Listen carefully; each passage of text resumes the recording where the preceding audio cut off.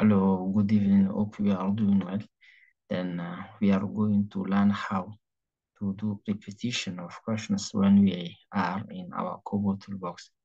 When we have some cases when we are collecting data, where after just asking some question to the household head, we have some kind of question we want the household member to respond, like we will be asking how many are you in your household, and if there are three, for example, we will be able now to set those kind of question to repeat 3 times.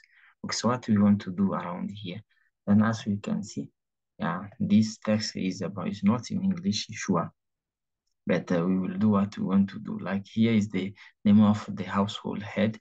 This one is the gender of household head, age of household head.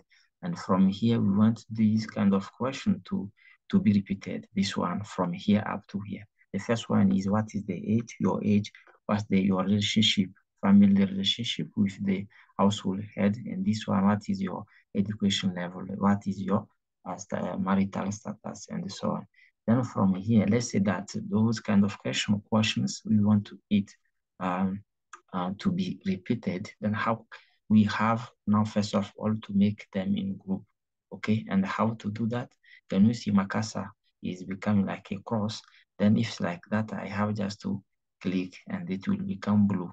Then holding the key control, I will now click on all others, and they are just clicking the color blue, as you can see. That is okay. Then I have to go here at the left, then clicking on it. Okay, the group is already there. Since I want these kind of questions or this set of questions to be grouped, I have just to go around here, and we are here.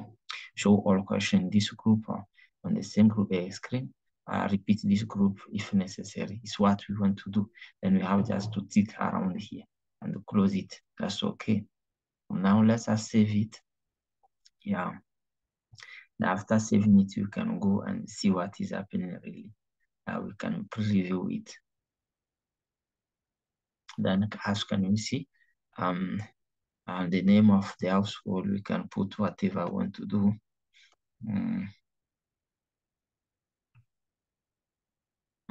Okay. Yeah, this one is the gender. Okay, the matter of our interest is around here, as you can see. Then after maybe here is what is your age.